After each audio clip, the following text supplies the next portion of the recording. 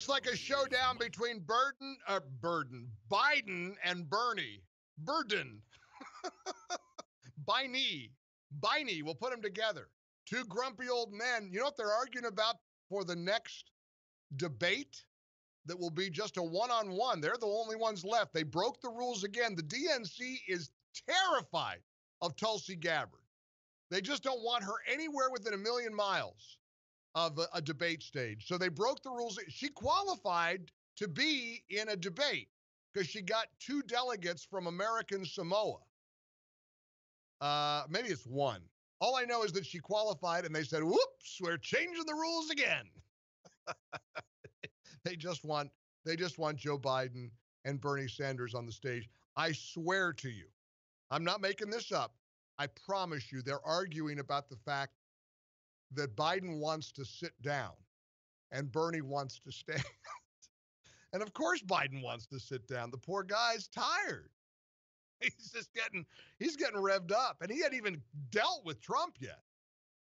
I've been watching the Hillary documentary on Hulu. Everybody's talking about it, and I went in knowing it's going to be very slanted in favor of Hillary Rodham Clinton. It's still a very fascinating documentary. Say whatever you want about her. She is a complicated, very famous, polarizing woman, and has quite a story, got quite a life story. She speaks candidly about the Monica Lewinsky thing. Bill Clinton does too. Oh boy, does Bill Clinton look old. Boy, we're all getting old. I can't believe it. But he looks like an old man. And he's interviewed and he gets looked a little emotional. He owns the Monica Lewinsky stuff and what he did wrong and said he was ashamed of it and had to tell his daughter and the whole thing. But something that I've watched 3 episodes. They're all about an hour each. And one of the big takeaways is this, that her aides were admitting, because they had cameras going throughout the campaign. And so you get these very candid views and behind the scenes, let your hair down kind of view of the candidate, Hillary Rodham Clinton. Her aides said on camera, it is impossible to compete with the theatricality of Donald Trump. They just didn't know how to battle him. She tried to get back at him and tried to insult him, and that doesn't work. Nothing worked against him. And it was, that Jennifer Palmieri, I think is her name, and there were like 2 or 3 that are quoted pretty extensively. These are her top aides, her chief of staff and her personal assistant and the campaign director, and they're all like, there's nothing that works against Donald Trump. That the media loves him, the press eats it up, and you can't compete with the theatrics of a guy like Trump. Joe Biden is going to have the same problem. If Joe Biden is the nominee, it's going to be very difficult for him to, out-Trump Trump. Here's a little bit of Hillary's documentary. Man, I didn't realize how much contempt that she had for Bernie Sanders. She is no fan of Senator Sanders. Cut number 2. This is part of this Hulu documentary where she talked about how Bernie Sanders has been a do-nothing, ineffective political figure for many, many years. There's a kernel of truth in something she said. Well, there's a lot of truth in what she says. I'm just kind of amused that there's this battle between Hillary and Bernie. But one of the amusing things to me is how Bernie has successfully painted himself as this outsider. He's as Washington insider as you get. This guy's been a politician for decades and decades. What is it, 30, 40 years? He's gotten a government paycheck as an elected representative. You think that's an outsider? Trump's an outsider, literally. Bernie Sanders is as inside the beltway as it gets.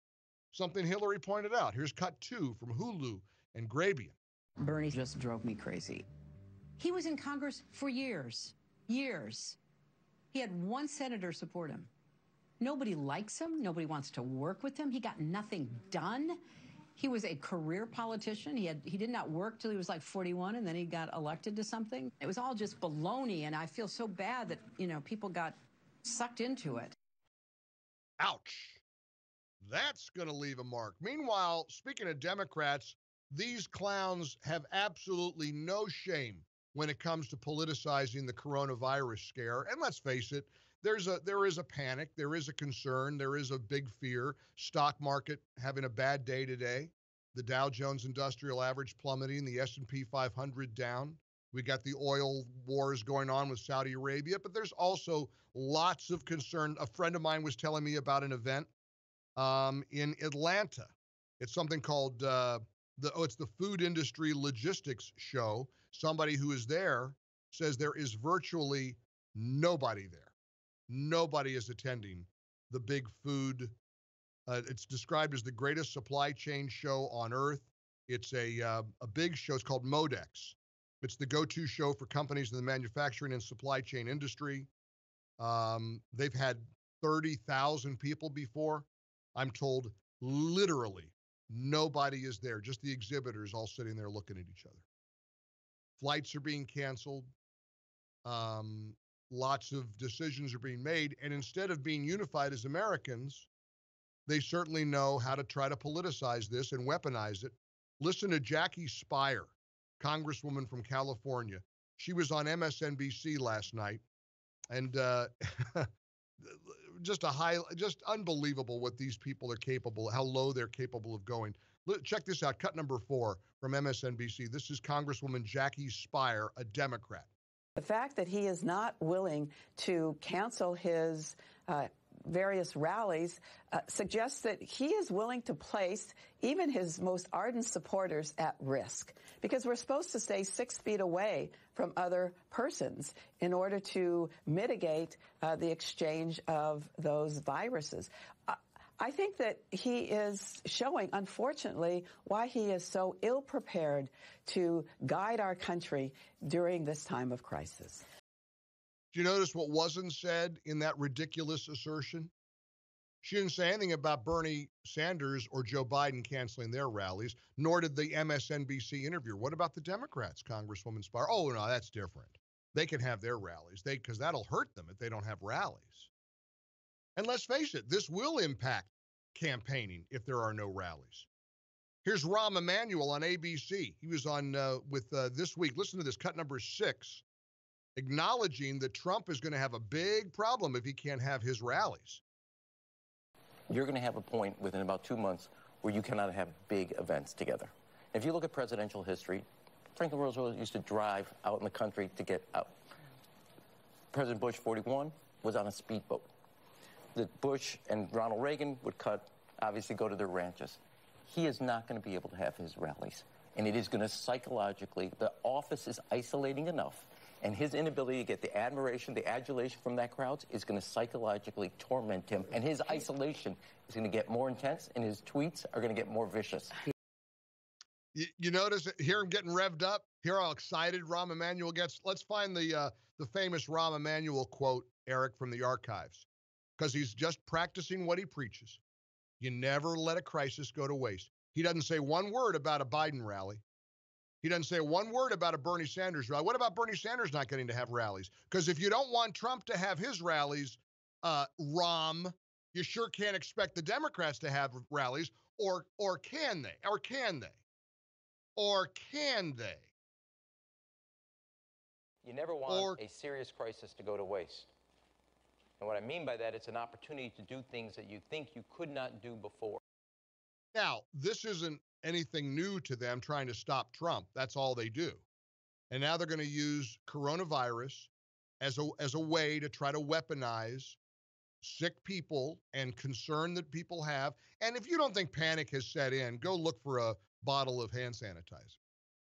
I was telling the team today I was going to buy I have a couple of those phone soaps. It's really cool. It's a neat device. It's an electronic device. You put your phone in it. They've done all kinds of testing. 99.9% of the germs are wiped out off of your phone. And the phone is a bad place to collect, junk, germs.